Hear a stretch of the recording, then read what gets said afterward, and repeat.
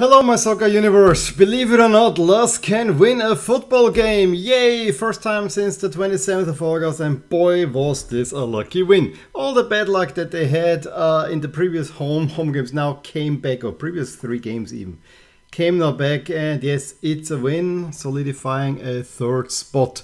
Let me adjust a little bit here, so let me see a little bit more of the losers over there, because Rapid Vienna losing at Ried, and the coach is gone.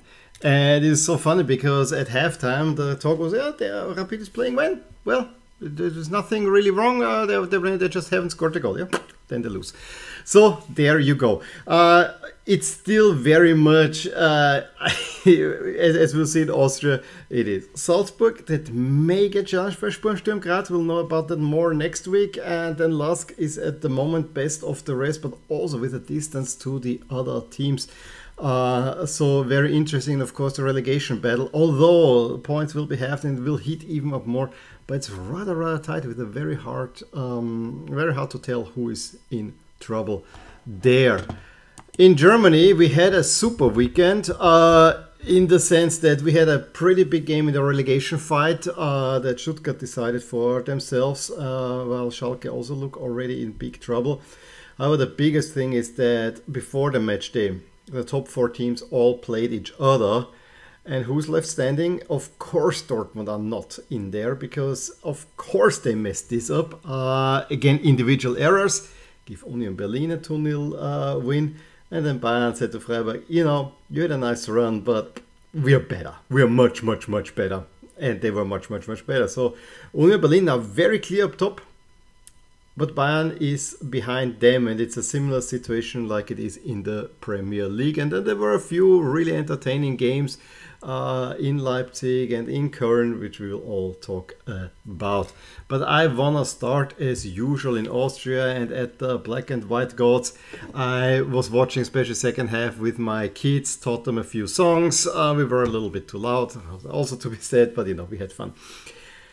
That game, LASK took an early lead, which potentially was even offside, but you know, VAR decided not so, because the shot came off the post, and I think Ljubicic potentially was slightly offside. It was really depending on the line drawn. This was kind of the duel of the top strikers in Austria, Ljubicic for LASK and Markus Pink for Klagenfurt. Klagenfurt kept that game very much competitive, and it was those two that I just mentioned had a few chances, but the longer the game went on, the more Klagenfurt had a chance, hitting the woodwork twice early on. There was one, Pink hit the post, and then a header by Gekos. That kind of was a bouncing header that went up and again hit the crossbar. And you really thought, oh, this is a relatively lucky lead for LASK. You need to make it a little bit tighter and, you know, try to keep the game interesting. However, it was in the 61st minute when Arweiler came on. At the same moment, Jules came on for Horvath, and actually for LASK, and Horvath actually really had a... I actually liked the way he played, but you know, changing it up was not probably a bad idea. But it was at that point that Pink had already hit the crossbar again, and they had a good chance before that, and then Atletico is setting Arweiler, who makes it 1-1 in the 63rd. A few minutes later, a header by Pink hits the crossbar, and I'm telling to my girls, those idiots are gonna lose this game that they had actually a lead in. And my little daughter was really shocked that I called the LASK players idiots. And I said, yeah, they are idiots in a way. And then I asked him, what does LASK mean? Of course, it means Linz Athletic Sport Club, so Athletic Sport Club of Linz. But we have another saying, Lasst andere siegen, Kameraden, which means let others win, comrades, in German. And I said, this just fits perfectly to what they're going to do. Little did I know that with me kind of cursing them, the game turned around.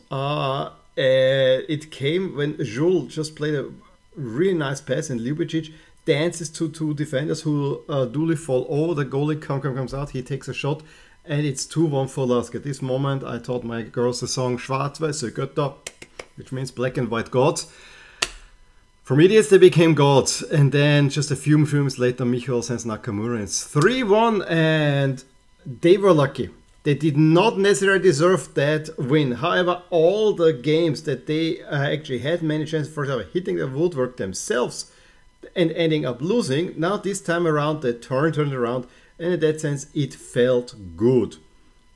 I still hope that this is a sign that, you know, the turnaround is made. Now comes the stretch of games where you play a lot of top teams, and they have been performing better there. Already say a little bit about the Ried's win over Rapid, which came through a Monshine penalty. Rapid just can't get going, and now the unrest is that Coach Feldhofer, who was just appointed last winter, is being replaced by sporting director Barisic, who already coached them, and as far as I remember, it was a rather average coaching appointment. So yeah, I'm a little bit surprised. I would have hoped that Rapid have a little bit more patience with their coaching staff, because you build the whole squad for them, what are they going to do? But it just shows there's, of course, the new president has to be elected. There's a lot of dirty infighting and so on. Just things are not right in Vienna. That's all I want to say to that. Tirol was 3-0 up at halftime against Lusna before Lusna pulled 2 back, but I honestly have to say Lusna, after a bright start, are already trending very much down, and are also getting into the relegation battle, where Altach got a pretty big win over Hartberg, which just beaten LASK. And as we will see, Hartberg are now last in the table, because they probably should have won in Altach more than they should have won at LASK. Sturm Graz were 1-0 down at halftime. However, then they turned on 49, 51st, 55th and make it a 3-1 lead, and only later on Röcher pulls one back. So a pretty big win for Sturm Graz as well, showing the resilience. And as much as I would like to say LASK got the second best team in Austria, I think the title belongs now to Sturm Graz. Gotta unfortunately say that. And then in the late game on Sunday, Salzburg get a 3-1 win at Austria Vienna. Not really surprising, that result. And if you haven't seen him, the Europa League Cup coverage, Austria Vienna striker just before the game had a pretty Huskovic had a pretty bad accident where he had to be in a coma, artificial coma for a while, but he's getting better. But it adds to the long list of injuries for Austria Vienna, and young team, little financial trouble, and so on. And in case Salzburg too much, and 3 goals by Adam, although they had it 1-1 at the half, but Adam was 74th and 80th. Makes it then a proper win for Salzburg, which means that Salzburg, of course, stay top of the table, but Sturm Graz are only 2 points behind, and then LASK. If you wouldn't have had that blip, they could be right up there with them. But again, I mean, they're now 5 points behind Sturm, but also 5 points ahead of Austria Klagenfurt. So a third place finish seems to be very much within reach. However, for the remaining spots in the upper playoff position, it's relatively tight, and I wouldn't even say that Austria Lusna are really out of it, although if I look at the table, they're definitely more looking down. Rapid Vienna precariously sitting in 7th. Klagenfurt having actually overall the advantage, although I probably would give it to Austria Vienna. There and on the bottom, I really could not tell you. Among the bottom 4, those seem to me, for me, the teams that are really in relegation trouble. I couldn't tell you who. I have an inkling Altach, but it could also be Lusna, but I wouldn't be surprised if it gets Ried or Hartberg as well. If we look now, expect the final regular season, I mean, it says 1, 2, 3, it's pretty clear. And then a tight tussle and the same thing going on the bottom. And for the final season standings, Rapid Vienna still should be in the top 4 just because of the quality of the squad. I just cannot quite believe it. But you see, even when you look at the green shadings for Rapid Vienna, there's a pretty prominent dot at the 7th spot, because they might as well fall out. But if you're in the lower one, they should win that one, of course. In the midweek, we have a cup round where, of course, all the second league teams who had an away draw now they applied for home field advantage. They got it granted. So we have, for instance, LASK playing at Floridsdorf AC in Vienna, which were the second place team in Austria's second league last year round. And Blau-Weiß Linz have to play at home to Wolfsburg, the big one, definitely. It's not Tirol against Rapid Vienna, which is the only Bundesliga duel I see, but it's GER Graz, the athletic club from Graz, against Sturm Graz, a derby that has not happened in a long time. It has been moved to the 6 o'clock spot because I think there might be trouble afterwards. Those two, this is a proper city derby, one that was very, very heated. Admira Wacker recently relegated, maybe good to do something in Salzburg. And then, of course, we have a Viennese derby between Sportclub and Austria Vienna, which I think also sounds really, really interesting. I hope for a good gate for Sportclub, because that's a team that's always in financial trouble and they need those games. And now that Vienna is not there, that's probably their ticket out of hell. And I really hope, I mean, as much as I usually dislike the big Viennese club, the next two in Vienna and Sportclub, I would really love that they play at least in the second, if not in the top league, because those are such traditional teams that I would just love to have in there. But on the weekend, we have two pretty big games. First off, I mean, 1v2, Salzburg against Sturm Graz. I think if Sturm Graz can pull the win, then this might make it interesting, definitely in the league. On the other side, Salzburg winning that one, it will be confirmed that they are the top favorites, which they are anyway. I think also Rapid against Klagenfurt is not an uninteresting match. And then, of course, LASK against Austria Vienna for sure. And on the bottom, yeah, we have Lustenau against Ried. That's already a big one. Hartberg against Tirol. Going over to Germany, Hoffenheim getting a win at Schalke. The Frankfurt-Leverkusen game was one that was relatively open with slight advantage Frankfurt, but it was relatively an open game that turned more or less on penalty decisions in a way. I mean, it was a clear first half penalty in stoppage time that Kolomuani actually missed. However, goalkeeper was off the line. And Kamada then converts. You really thought this might do it, but Hinkapie gets the equalizer in the 56, but almost immediately Kolomuani gets Frankfurt ahead, and then Lindström with an individual effort makes it 3-1. Then yellow-red for Hinkapie in the 71st, causing a penalty. Kamada converts it. That was the game done. And then Alario, who actually played for Leverkusen last season, makes it 5-1. So big one for Frankfurt, who I think they have such a good squad. They really should challenge for at least a top 4 finish. I think they're good enough for that, but they're also very much up and now the Champions League probably doesn't help. Stuttgart badly needed a win, and if you watch Stuttgart games, at the moment you see that the main stand is under serious construction. That's already for the Euros coming in Germany, but it doesn't look pretty. Silas with a penalty gives Stuttgart the early lead, or in the third minute. Ahmada makes it 2. Zola can pull one back in the second half. Stuttgart gets a clear visit against Silas and Endo. Very much. I think it's the first win for Stuttgart this season. Getting rid of coach Matarazzo on the new management was really, really important for them, because they are really afraid that it might go down. And a club of the size of Stuttgart should actually be in the Bundesliga.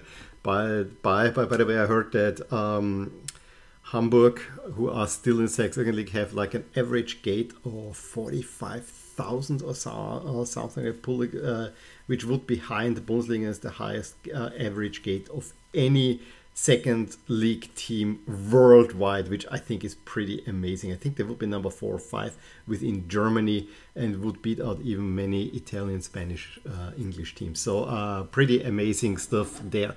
Not amazing. Bremen a little bit stopped by Mainz, who scored 2. Wolfsburg, Gladbach, entertaining 2-2 draw. But I want to talk about Leipzig Hertha, because that was a crazy game. Should have ended in a draw, despite having Leipzig a 3-0 lead after half, which came through a Forsberg in the 25th, Diallo in the 30th, and Orban in the 45th. That last goal that was stumbled across the line. However, 62nd, 64th, Luka Bacchi with a penalty, and Jovetic pull it back. And Hertha were pressing. Yes, there was a huge chance for Leipzig to make it 4-2, but there was so many, and Kunku goal that was a call for offside. But there were so many Hertha chances. That game could have well ended 3-3. And while Hertha don't get many wins and are still down, they also are hard out in a way. Another 3-2 between Köln and Augsburg. Köln fully deserved that win. but Augsburg were very much efficient, getting a goal through Niederlechner. A Gretzer goal is then disallowed for offside.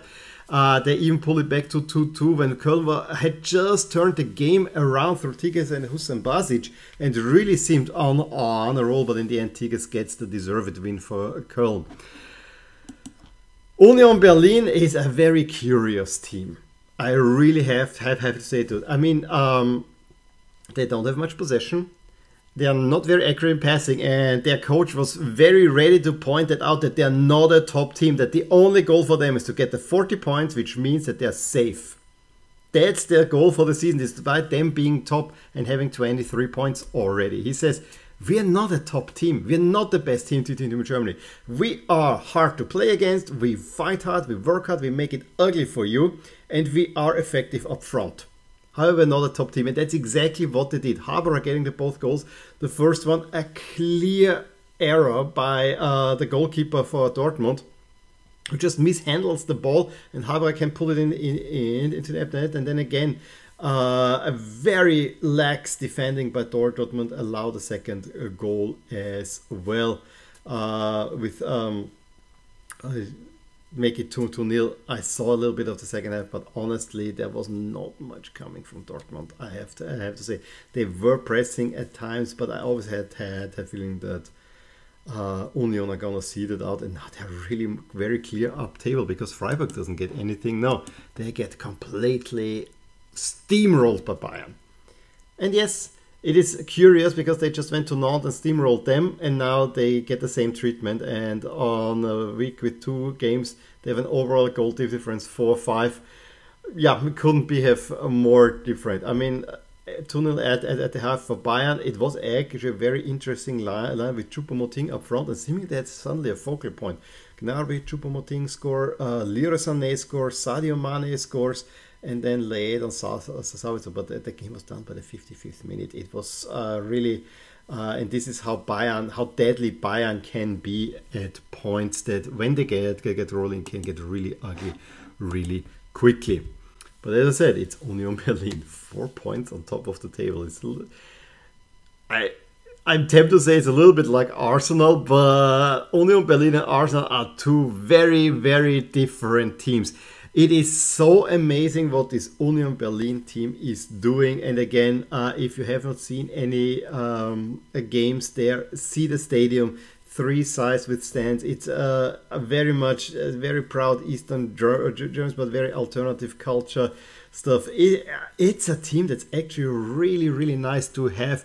And them sitting top of the table, no one could believe that. I mean, this was a stadium that the fans had to build with them because the team didn't have money. Very well-run club, as is Freiburg, now 1 point behind Bayern, but you know, it seems very much Bayern's now to lose. Hoffenheim are now in 9-4, and Dortmund all the way down in 8th. Frankfurt, Gladbach, Köln, I think are all underrated teams. We have to see whether Leipzig can get on a roll. I think Bremen will be more towards the midfield, but on the bottom, Stuttgart first win, has 8 points now. Hertha, Leverkusen is in there. Leverkusen, big name, but I really look at Schalke and Bochum. Those are the teams that are in the most trouble, and it really hurts because I think those are also 2 teams that I would like to. There are other teams in the Bundesliga that I would like to see being relegated before Schalke, especially, and about to a certain degree also Bochum. Expected standings tell you Schalke, Bochum, Stuttgart is now in the relegation spot, but it is rather tight. It really will depend who will be able to pick up the wins. Augsburg also still in there, and as I said, Werder Bremen looking kind of safe-ish now. Up top, I would so love if Union Berlin can play in the Champions League. That would be amazing. Leipzig at the moment are still in the Champions League spot, but I have my doubts. But of course, they are still highly rated. Also in Germany, we have a cup round. I have here a few selected games. I mean, the one that sticks out up top is Leipzig against Hamburg, although I think Leipzig will probably boss that one. Augsburg against Bayern is Bavarian derby. And do you remember Augsburg beat Bayern just before the international break? So revenge there. I think it will be a big one. Stuttgart against Arminia Bielefeld. That has been a duel in the Bundesliga that was relatively tight. I think Bielefeld once secured them staying up there. Then we also have another Bundesliga duel with Hoffenheim against Schalke, which we just had. It's typical Bundesliga, but I would, which had a Schalke, but I would actually expect Hoffenheim to win that one easy too. But yeah, here are a few. We'll talk about those, and then on next weekend, I have to say, maybe not as great of a calendar. Mainz-Köln is a sleeper match, I would say. Dortmund, Stuttgart, there have been some stuff, but I think it's Gladbach, Frankfurt. Also Hoffenheim, Bayern doesn't look that uninteresting overall, but it's Gladbach, Frankfurt. I think that could be a really, really entertaining game overall, and now there's not the animosity about Adi Hütter in there. So yeah, that was it from me, from Germany and from Austria. Please let me know in the comments below if there's anything you would like to add. Please give me a thumbs up if you enjoyed this video. Subscribe to my channel if you want to see more videos like these, and I will talk to you soon. Bye. Hey there, I really hope you enjoyed this video, and if you did, here are some videos and playlists that you may enjoy too.